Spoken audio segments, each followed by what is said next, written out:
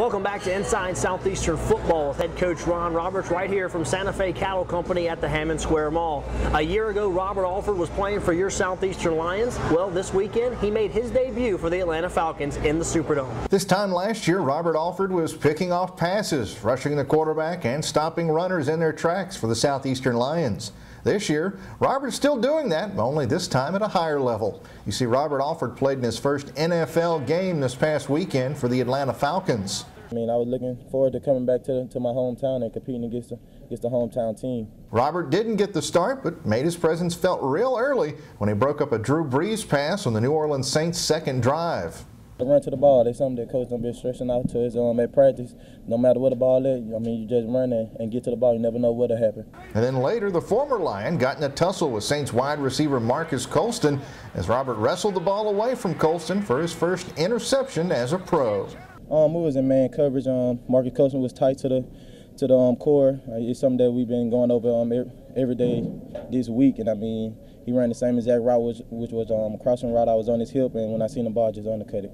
Robert was one of the lucky ones. He got to play his first NFL game in his own backyard in front of friends and family, and he made a name for himself both on the field and in the hearts of Lion Nation. It was real loud. Very, very different from college. I had a lot of people out here, so it was a lot of yelling.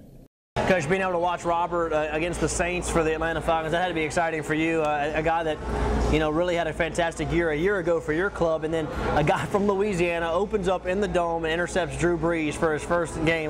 That's pretty special. That was very special for Rob. Real happy for him. He's done an outstanding job, and they love him up there in the Falcons, and he's going to have a great career with them. All right, Coach, well, let's take a look at your ball club after 2 weeks. A big victory against Southeast Missouri, and then a very good performance on the road at TCU. We're going into a very important week this week on the road at South Dakota State. We're going to talk about the Jackrabbits in a little while, but talk about your team after the first 2 weeks.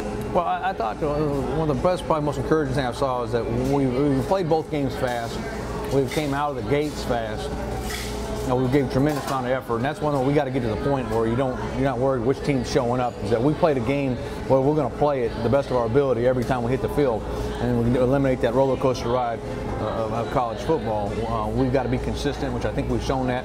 We still want to eliminate a lot of mistakes. If we're going to compete for a championship or get ourselves in that hunt, we've got to play better. We've got to eliminate mental mistakes and mental errors.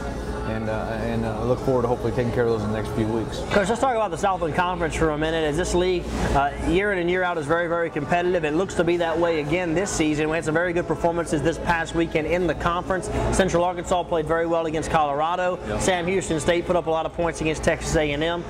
Nicholls State goes on the road and defeats Western Michigan. Lamar plays tough with Louisiana Tech. Once again, this looks to be a very tough conference. No, I think it speaks volume again about our conference and the competitiveness within the conference we have. You guys have all done well in preseason so far, and especially versus FBS opponents, and represent our conference extremely well. And we look forward to a very competitive season again. All right, well, let's take a break. When we come back, we're going to look ahead as your Lions will be on the road in Brookings, South Dakota to take on the Jackrabbits, who are currently ranked in the top 10. Right here on Inside Southeastern Football with head coach Ron Roberts, right here from Santa Fe Cattle Company at the Hammond Square Mall. Inside